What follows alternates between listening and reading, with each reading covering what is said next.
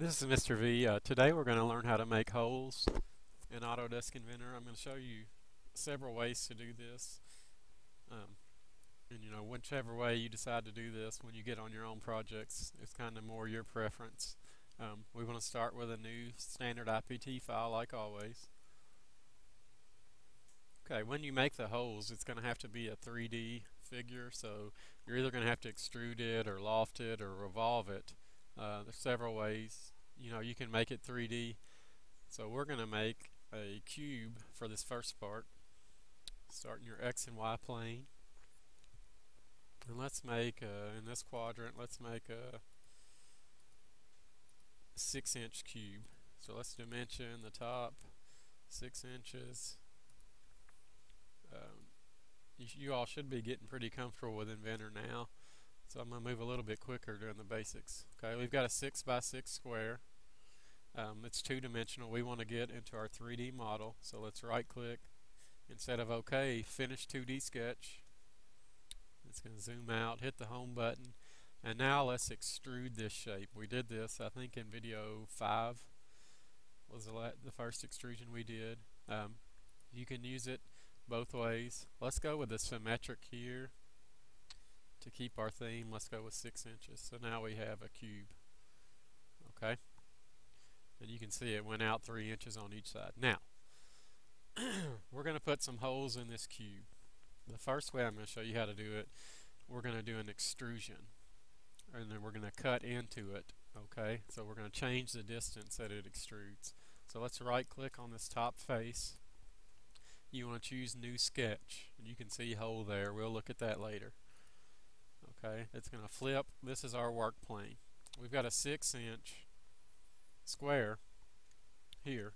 So let's make a 3-inch circle. Or let's make a 1-inch circle. We don't want it too big. Okay, right click OK. Dimension this circle. It may move it, that's okay.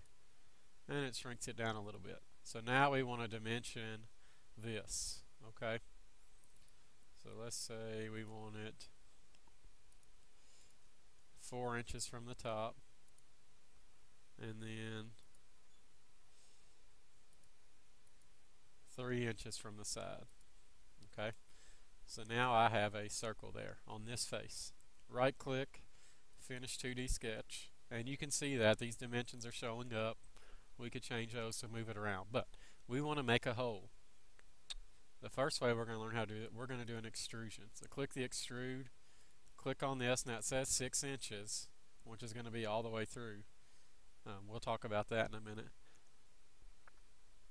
This direction, we're going to change it and make it do a cut. And you can see it projects it down through it. Okay, right now we have distance 6 inches. I can change that to 3 inches, and you can see it only goes halfway in there.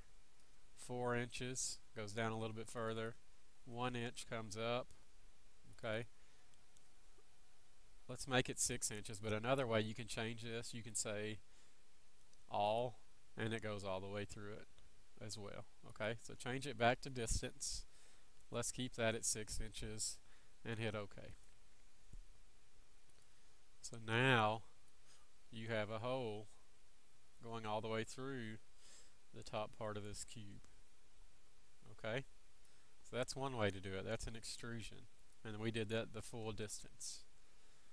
Let's go ahead and change this color here.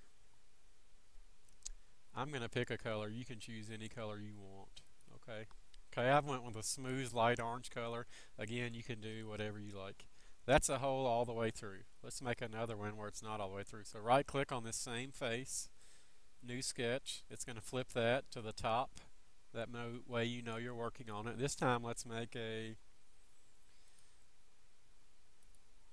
circle, and we're going to dimension it to 2 inches. Make it a little bit bigger. Okay, almost jumps off there, which is okay. This time I want to align it more this way. So let's say from the top to the center point, right now I have 1.3 inches. Let's make that 1.5. It's going to move it down. And then from this side, I'm going to pull that up, the dimension up. Let's make it 2 inches. So I should move it to the left. Okay, so now we have this new hole, a lot bigger. Okay, right click, finish 2D sketch. Again, we're going to extrude this hole, and you can see it's changed back to the default. This time we want to do a cut, and this time let's say we want it to go in 3 inches, so it's halfway through there. Okay, we've got our 2 holes. You can see now when you look at it, it's kind of hard to see. You always want to get at these angles. You can see it stops, it goes halfway through. Okay, another cool thing you can do with this hole feature, and for these parts to make it more realistic, you can put threads in there. So if you click down beneath the hole, this little down arrow, you'll see there's a thread tool. You hover over that creates threads and holes or on shafts, studs, bolts, and you can get really advanced when you do an assembly file, and you can actually go and put a part together. So let's click thread. Okay, it brings it up, the location, the specification. You can go and change the different types of thread types and things like that. If I click there, you can see it has made that a size 2 for 2 inches.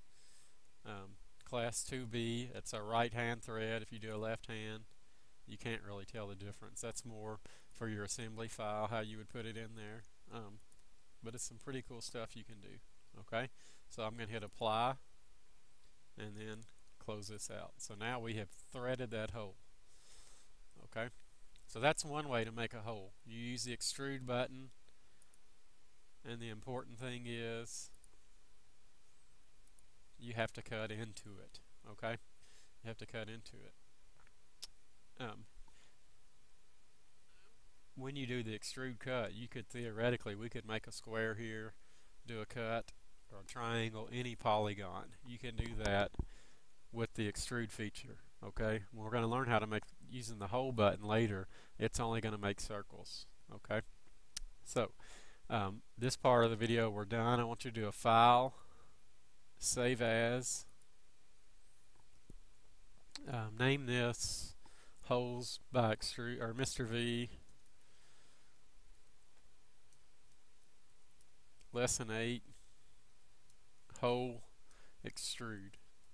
Okay, so that's the first part. Make sure you save that, and then what I want you to do, close this file out and open a new one, and we're going to learn how to make it a different way. Okay, so new IPT file, create. Okay, again, let's make a cube. That's the easiest thing to do probably. It gives us multiple faces to work on. This time let's make it 4 by 4. We'll make it a little bit smaller. Okay, in this part I'm going to move pretty quick because you all should have a pretty good understanding of dimensioning. Okay, and dimensioning is probably the most important thing you do in Inventor. It allows you to go back and change that size. Okay, when you draw your rectangle, you could type in the sizes, but I think it's much easier and efficient to go and dimension them later. Okay, let's finish that sketch. Obviously we want to do an extrusion.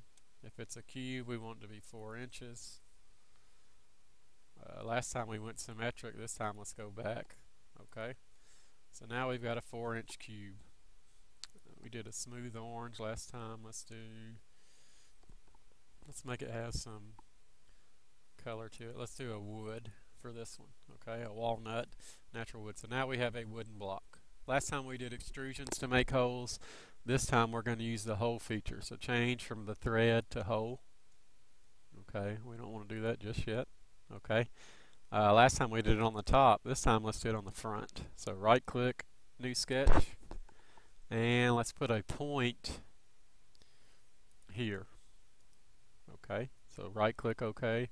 Let's dimension this 2 inches from the top, and then 2 inches from the left side. And I almost got it pretty close, just eyeballing it. Okay, so now that's perfectly centered. Okay, you can't make a hole in a 2D sketch. You have to be in your 3D model. So right click, finish 2D sketch. We want to be on the front, and I'm going to zoom in a little bit. Use the mouse and the pan tool. Now hit the hole button, and it goes to that point automatically. Okay, there's all sorts of different holes you can do. Okay, this one tells you the depth of the hole is 1 inch, the diameter of the hole is 0.25 inches. Okay, and you can see they just have a little bit different points. This one has a kind of like an offset for the top of the screw if you put the screw all the way to it, like a counter bore or countersink. Okay, same thing here, and you'll do different ones with different files. Okay, if you hover over them, it actually tells you. That's a countersink. Let's see what this one is. A spot face, a counter bore, and a drilled. Let's assume we're drilling it. This is a simple hole. This is a clearance hole. This is a tapped hole. It's going to have threads. And this is a taper tapped hole. You can see it gets bigger as it goes down. Okay, your drill point, you can have it where it's an angle or where it's flat. So for this one, let's say we want to go 4 inches all the way through. And we want the diameter to be a 1/2 inch, so 0.5. And hit OK. And you can see by looking at the front, that hole goes all the way through. Okay? So that's one way to make it. There's also another way to make it. So let's go to the back. Use this and find the back. And let's go to the right. We've already got a hole there. So the right side. Right click, new sketch. Let's put a point here. And I'm going to zoom in. It's kind of tough to see that. Let's dimension it 1 inch from the top. Always drag your dimensions out to the side so you can see them. And then 1 inch from this side as well. It should move it to the right. Okay? So we've got a point here. Right click, finish 2D sketch. Again, I'm going to zoom back in. Use this pan tool. It's very helpful when you start doing this. Okay? So now we want to make a pattern of holes here. So let's do a rectangular pattern. This is going to be, we got to make a hole first.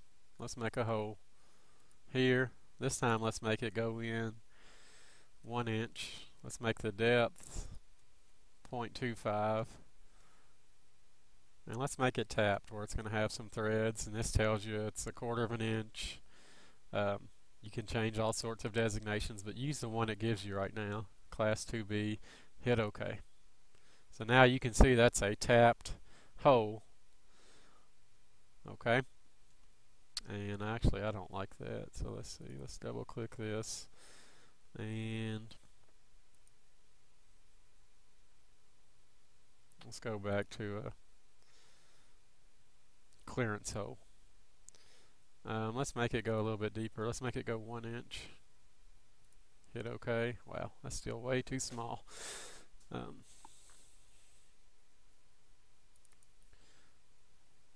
Let's change our diameter. I see why. The diameter, let's make it 0.75 inches. It changed. Okay, we've made our hole here. That's another way to do it. Let's see if we can do a 3D pattern here. So here's our feature. Direction 1 is to the right. Direction 2 is going to be down. And again, if you want to go up, you flip it. If you want to go left, flip it. Just like you learned in the 2D pattern. Let's have 3 holes each way. The spacing is 1 inch now. Something you have to remember when you're doing this 1 inch, it is from the center point, okay, not the outer edge. So let's change this one to 1.25. Yeah, it's too much. Let's leave it 1 inch. That looks pretty good. Okay, and hit OK.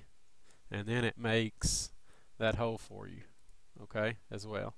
And they're all the same depth, same diameter. So save this as, save that as Mr. V Lesson 8 hole pattern, and then hit save. And that's it for this video. In the next one, we're going to learn some more things to do in the 3D figures.